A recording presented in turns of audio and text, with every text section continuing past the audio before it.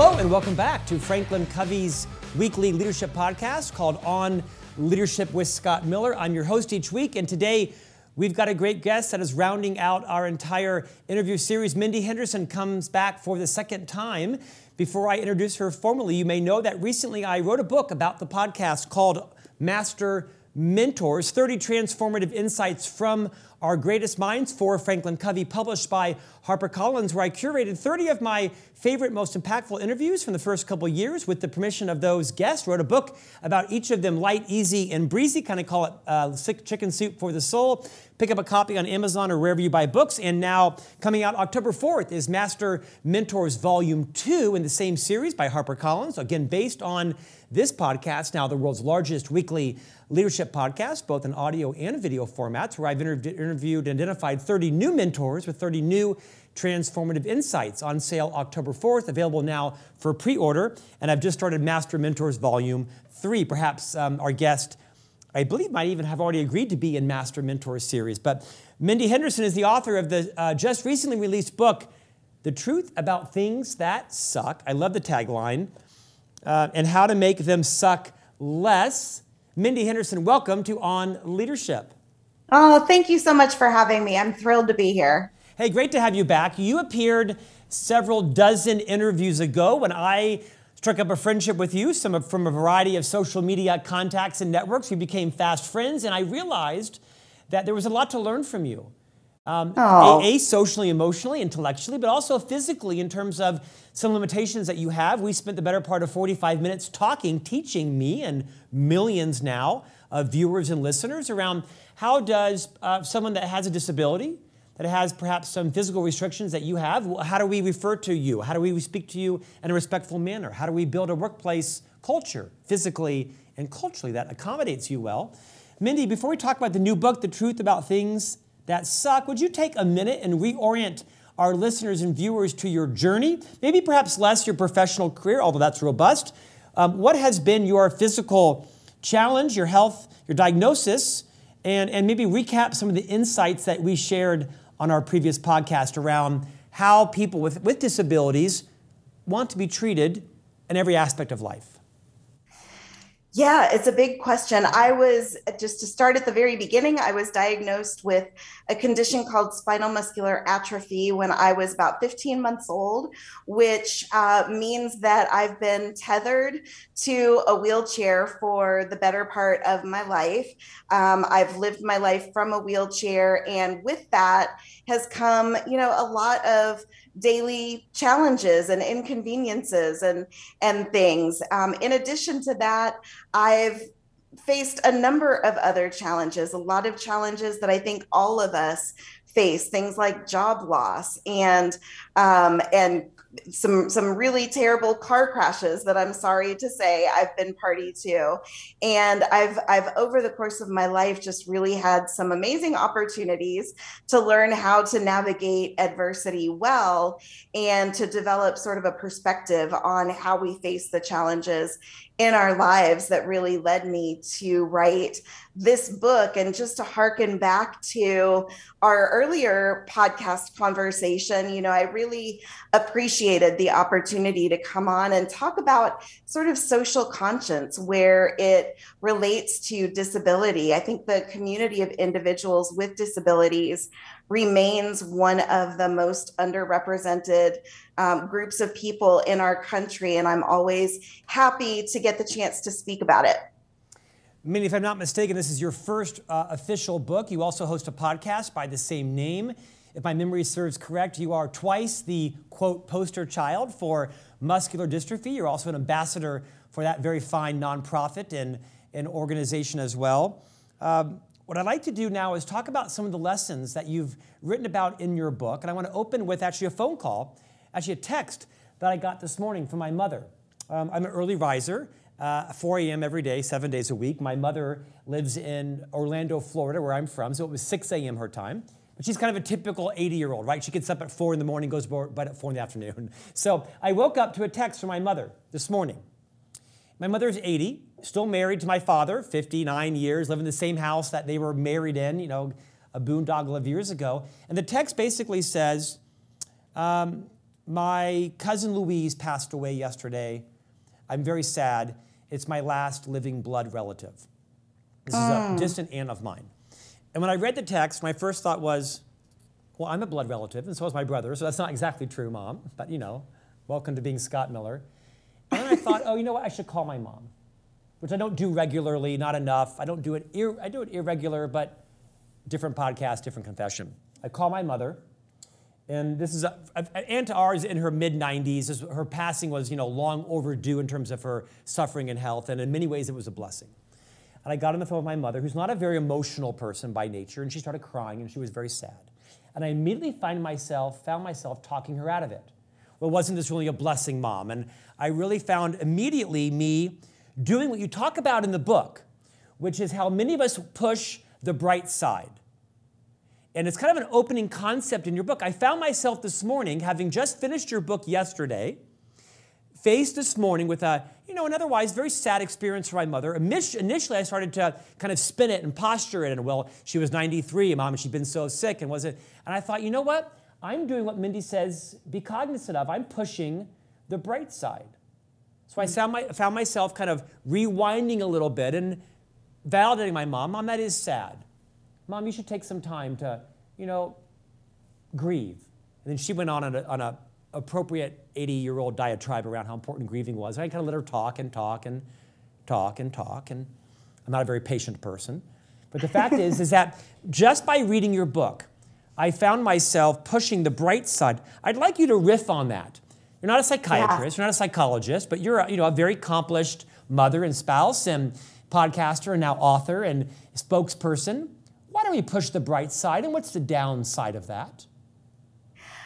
I think the downside of that is not appreciating or giving yourself a minute to actually feel and process the emotions that come along with hard things. And it's been a lesson that I've had to learn in life. Being a motivational speaker, I found at one point in my life that I became that person who really jumped straight to the motivational speaking and to trying to get people to see the bright side first thing when something went wrong or when they experienced a trauma. And I had the opportunity to interview a gentleman who I know you've had on your podcast, Sean Aker, who I would argue has the best job on the planet. He's a happiness researcher.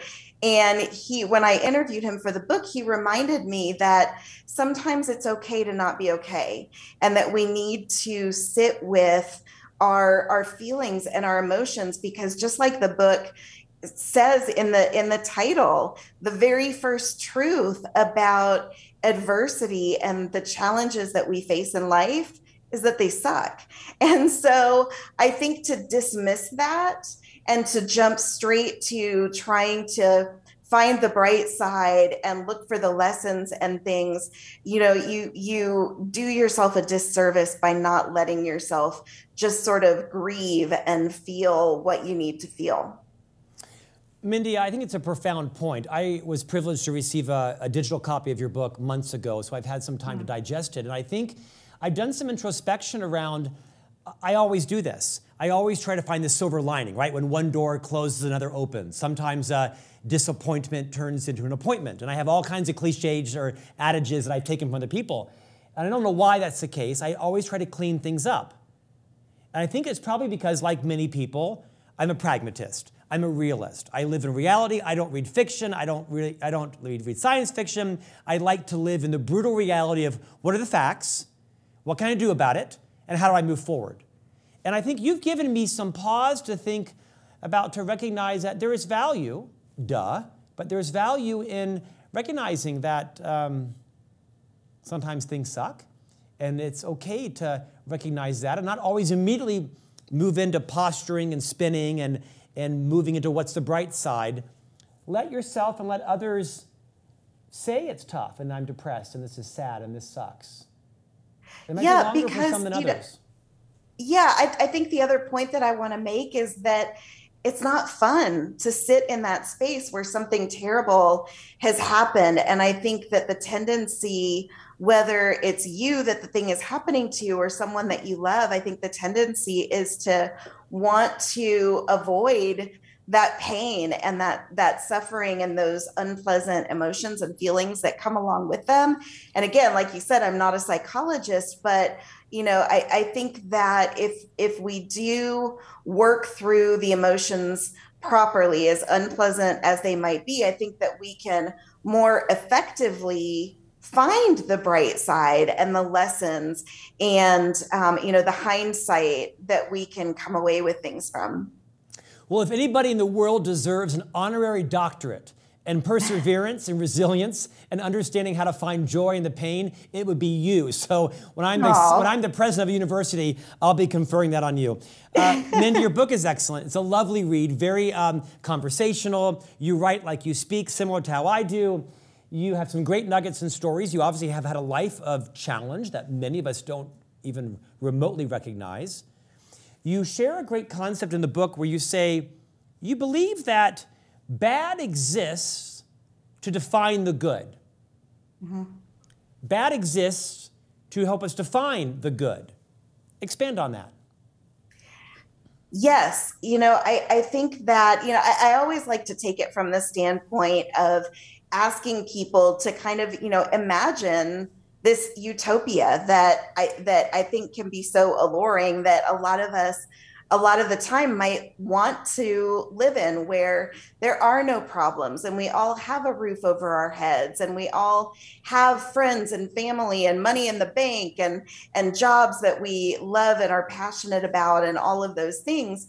But I feel like if that was all that existed and there was nothing bad or challenging that came along with those things, would we know how great they were? Would we be able to appreciate them the way that we do if we've struggled in other ways? And, I think about it in terms of if we never saw another person suffering from a disability or a sickness, could we ever appreciate our own health and recognize how fortunate we are to be healthy people? And if we never saw a person with no home, as heartbreaking as that is, could we ever really appreciate the homes that we get to live in every day?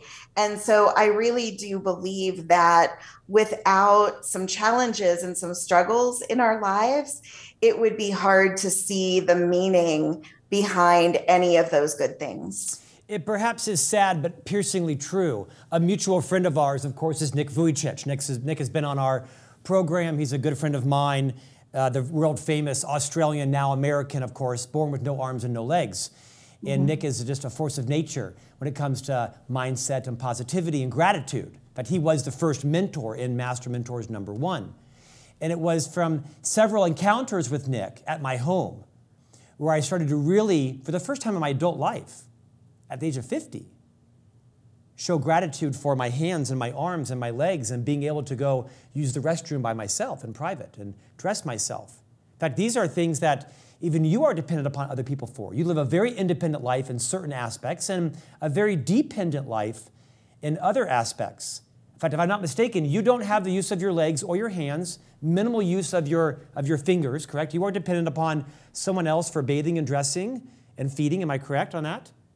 I do have the use of my hands, but you're correct. I'm dependent on people in a lot of ways: bathing, dressing, getting in and out of bed, using the bathroom, like you say. So I joke all the time that I'm kind of a living contradiction because I was born with these dependencies on other people, and yet I have this fiercely independent spirit. And I've worked really, really hard over the course of my life to architect a life without limits, honestly, where I can live as anyone else does, work a job that I love, raise a family, do all of the things, drive a car, do all of the things that anyone else would do. I've just had to put a little bit of extra thought and effort into those things. Well, my point in sharing that, which you've been very forthright in what your physical limitations are. I'm guessing you would look at someone like Nick that has no arms and no legs, and it makes you immensely grateful for your hands and your fingers and your limited use. 100%. You're absolutely right. Yeah. I mean, I think that no matter how big our challenges are, they could always be bigger, and I think that this is a great example of that. Mindy, speak to the concept in your book about the power of assigning what you say is meaning to our adversity. You clearly face a daily, hourly adversity that I don't face. Mm-hmm. But you've popularized this idea of how valuable it is to actually assign meaning to our adversity. Riff on that.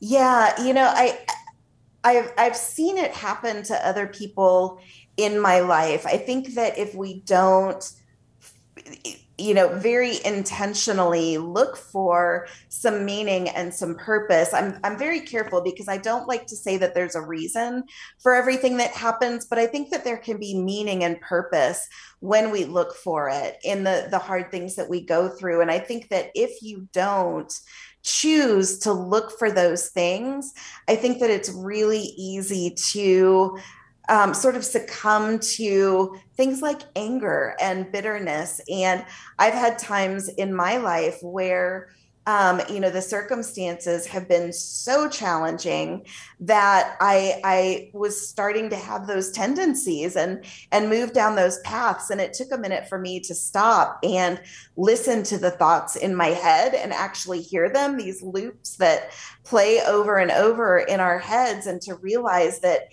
no, if I didn't find another way to look at this, and if I didn't find, maybe some meaning or some purpose behind it, I could become the worst version of myself. And I don't want to live as an angry, frustrated, jaded person. And I think that's the danger if you don't look for some good and some meaning in the things that we go through. And that takes practice, right? It takes some self-awareness. It takes for sure reminding ourselves that not all of our thoughts are true, and we shouldn't believe all of our thoughts. Your book is a masterpiece in terms of the content that you share. Your chapters are about disability and illness, fear, failure, vanity, loneliness, overwhelm, job loss, shame, discrimination, the struggle to become a mom, rejection, comparison, exclusion, feeling lost, disappointment. I think my favorite chapter was chapter 7, problems we create for ourselves.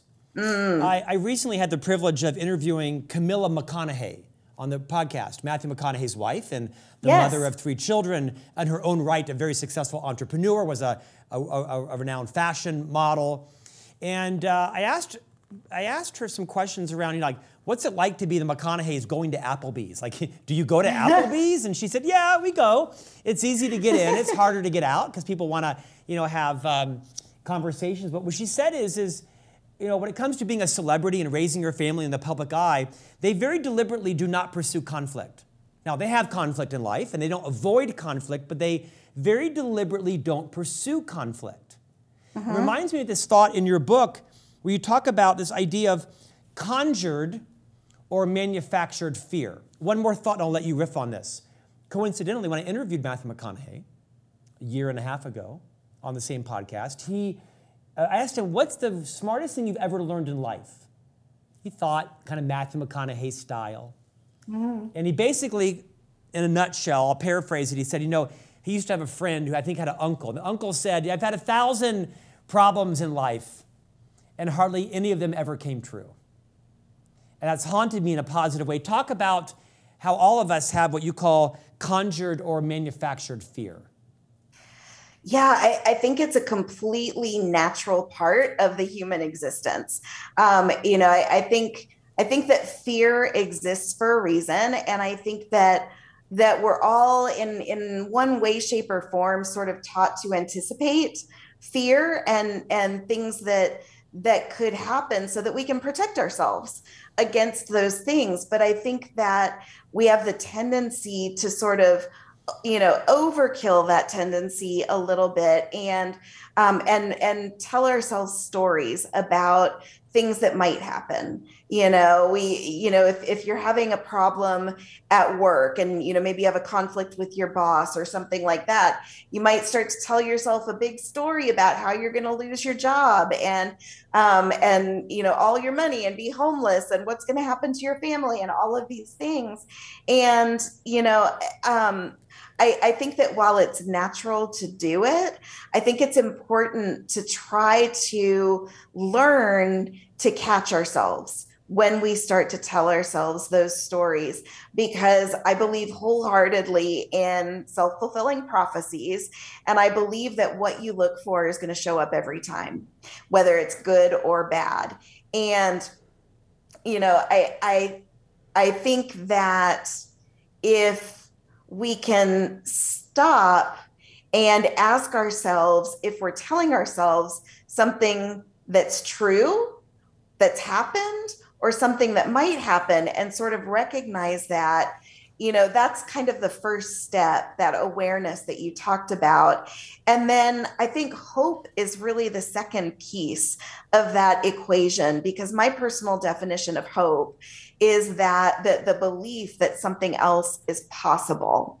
And if you can get yourself into that mindset about things, I think it can be a game changer, because everything about you then can change. The words that you choose to use, the way that you react to situations, the way that you respond to people, and all of that can sort of ooze out into the circumstances that we're making our way through.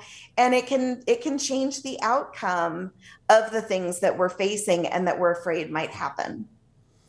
Mindy, in no way is your book a sob story. You certainly have had trials and adversities that I can't even relate to, that is sobering and humbling, right?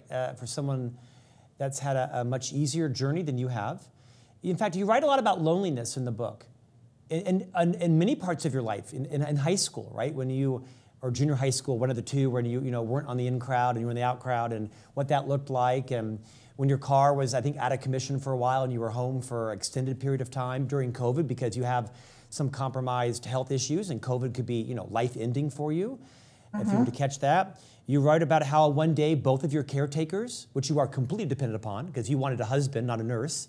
So you write very clearly that when you married your husband, you said, I want a husband, not a nurse. And so you worked a career and built skills. You have a master's degree to earn the income you needed to actually take care of yourself. You wrote about how on one occasion, both of your caretakers not only didn't show up, they quit. You've had a close brush with lots of loneliness. What's your position on that? And for people listening today that are feeling lonely, what advice do you have for them? Loneliness is, I think it's a club that we're all members of. I think that I don't think it matters who you are. I think all of us at some point in our lives experience loneliness for one reason or another. And so, and it was funny to me while I was writing that, because the words came out that, loneliness is a club, which, you think of a club as being a social thing, and loneliness is kind of the opposite. But knowing that it's a condition that we all suffer from at one point or another, I hope can give us all, first of all, some comfort around the way that we're feeling. And then, I think that there can also be some good that we can do with the loneliness that we feel in our lives. I think loneliness, if there's a point in your life when you have maybe fewer people in your life to take up your time and your thoughts and all of those things, I think it can be a really good time for reflection and for reinvention and for learning things and, taking your life in new directions and things. So I think that loneliness is one of those things that can be laden with opportunity if we choose to use the time productively.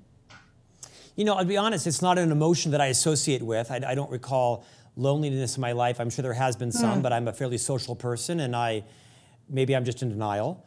But I really was gripped by the chapter because I actually like things that I can't identify with. because I feel kind of insatiably interested. Tell me more about that. And maybe I'm just a narcissist. Probably that's true, but that's a different podcast also. But I thought it was a big gift that you talked about how lonely you had been at times and how you'd worked through it. And I think you do an especially good job at catching yourself before you drown. Yeah. Whether it be around loneliness or around paranoia or around fear, you do a really good job of kind of pulling your head out of the water before it's too late, metaphorically. Are there any tips from your own journey that you might share with our listeners and viewers for people who are struggling with things that suck in their life and before they kind of, go down the drain metaphorically and in some cases literally with people that become despondent, right? And even take their lives because it's a very real problem for even for the younger generation more so. We're seeing unprecedented, suicide attempts and teens. Any advice you would give parents and listeners, otherwise people who might be feeling at their edge? What do you do to pull your own head out of the water? Well, there's a lot that I could say. And I think the first thing that I want to say is that it's easy for me, I think, to sit here. I'm 48 years old and I've lived a lot of life. And it's easy for me to, I think, sit here and make all of this sound very easy. It has not been easy. It's taken 48 years to build the mindset and look at things the way that I do. But to answer your question, I think the biggest key for me was intention. I think that there were points in my life when I really made decisions about who I wanted to be, who I didn't want to be, and how I wanted to show up in this world.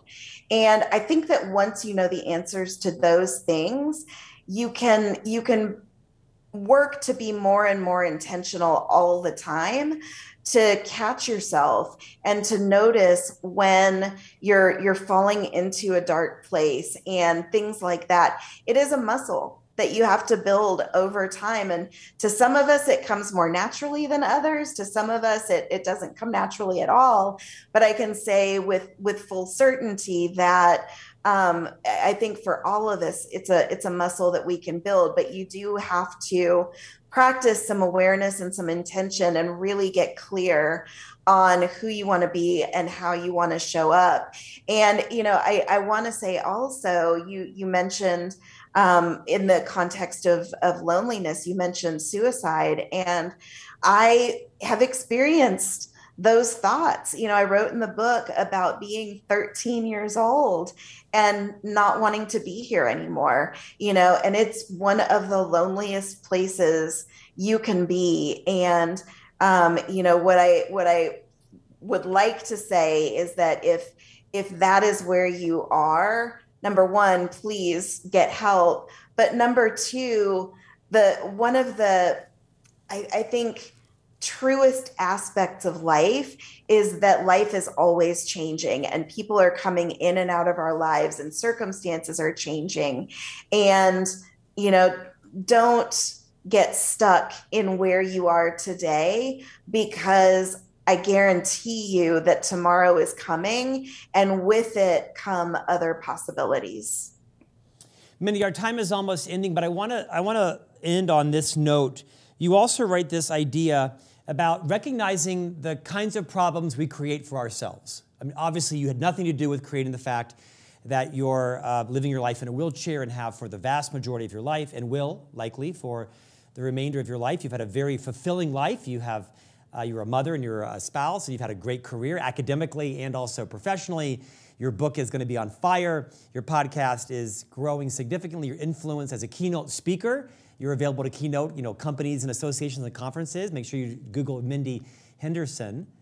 Independent of the problems we don't create for ourselves, the traumas, the adversity, the things that are handed to us we cannot impact, how much of our problems do you think we create for ourselves that could be avoided with a better mindset, a proactive muscle, to quote you?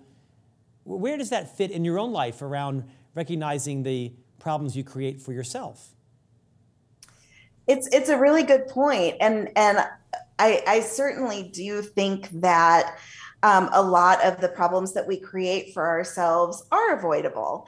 It just as easily as we can create a problem for ourselves, we can create something else for ourselves.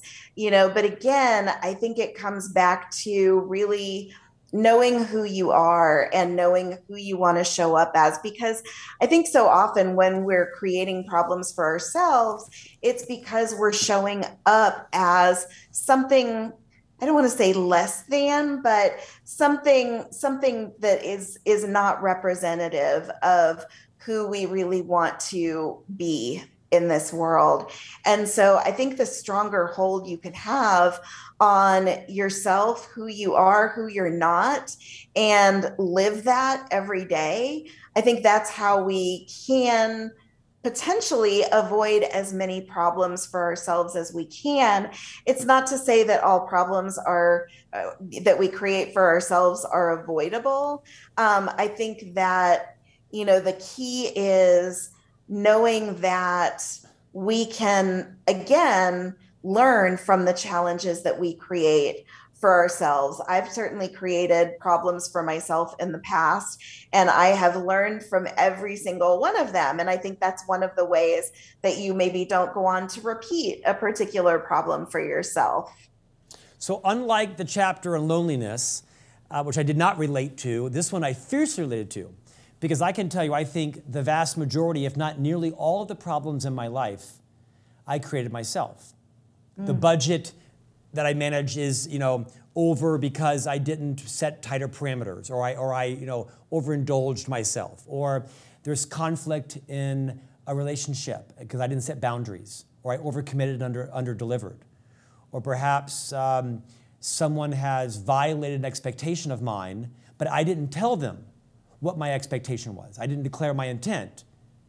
And so as I look at my life, I think the vast majority of my problems, perhaps fortunately or frustratingly, I did create myself, which means someone like me should, in that case, be able to avoid most of them by being clear, having high courage conversations, moving outside my comfort zone, declaring my intent, not saying things that might minimize or create conflict with others, but still set expectations. So that part of the chapter spoke to me tremendously around how easy my life could become if I stopped creating problems for myself. I also think a lot of people are like me when they actually seek conflict. I think it's one of my areas of both strength and weakness. I think one of my strengths is I do seek conflict because I like to resolve things. I don't like lingering bad feelings or mismatched expectations. I also think that I seek conflict too often. Sometimes I have to have a villain or have to have an enemy. I hope that doesn't describe me as a parent and a spouse, but I think if people are self-aware, they can relate to it. I learned so much from your book. It's on sale now. The Truth About Things That Suck and How to Make Them Suck Less. Make sure that you pick up a copy, perhaps a copy for your team. What a great book for book clubs to read. You are an in-demand keynote speaker, motivational speaker. You speak a lot virtually and in person as well. Mindy Henderson, delighted to have you back for a second time on leadership. It's an honor. Thank you so much for having me. And thanks for joining us. And we'll see you back here next week for a new topic on leadership.